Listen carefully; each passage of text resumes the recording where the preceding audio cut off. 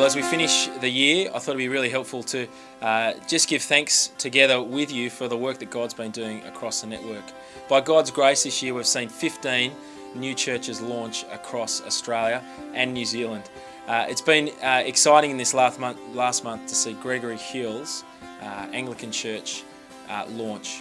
I want to share two stories though with you. The first is Follow Baptist Church. They're planted just this year in Officer, which is part of the Southeast Growth Corridor in Melbourne.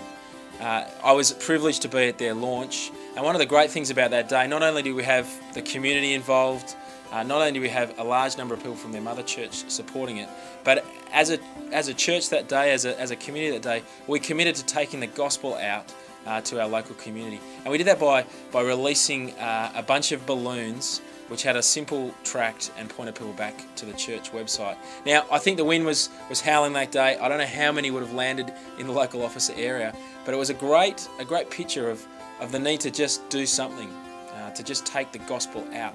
And we want to see churches evangelised into existence. The other story is of Margie Shearley at Fresh Starts Church in Albury. She said this, which reminds me again of why we need to plant churches. New churches reach new people. And Margie Shearley says this: we've seen people come to Christ. We've doubled in numbers. The core team of 30 is now over 65. Non-Christians are coming regularly to hear the gospel, at least 10 to 15 each week. And we've already had one conversion. It's exciting to see the growth in the core team. What's more exciting is to see new people being reached with the great news of Jesus. Now in 2 Corinthians 9, Paul speaks about the service that the Corinthian church gives. It's all wrapped up in the context of the surpassing grace God has given us, given them. Paul describes it as an indescribable gift. And this is what he says about the Corinthians. He says, this service that you perform, the service of giving, is not only supplying the needs of the Lord's people, but it's also overflowing in many expressions of thanks to God. Now, I'm really thankful for the way that the network has volunteered time in assessing church planting couples, in coaching church planters as well. We've got over 50 coaching relationships across the network. And I'm really thankful in the supporters that we have who are praying regularly in their churches, praying regularly individually, and also financially supporting the work of Geneva Push. As I said, we've done more than ever this year, and I'm thankful to God for the way that you have served the network in whatever way that is. So please join me in giving thanks. Finally, I just want to give a brief update about where we're headed next year. 3 things. In many ways, we're going to do more of the same.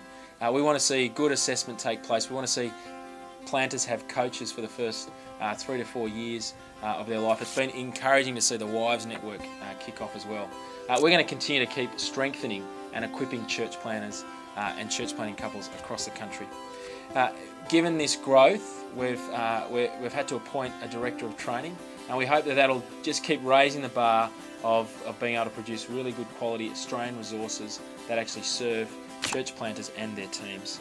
And then finally, we've realised, again, the multicultural nature of Australia. We want to have a growing ethnic diversity. So please pray for next year. We're working with a Persian church. We're working with an Easy English congregation. We're working with an Indonesian planter. We are continuing to work with Chinese Christian churches. We want to see the gospel go out to all of Australia. Thank you so much for partnering with us this year. We give thanks with me for the work that God has been doing across the network.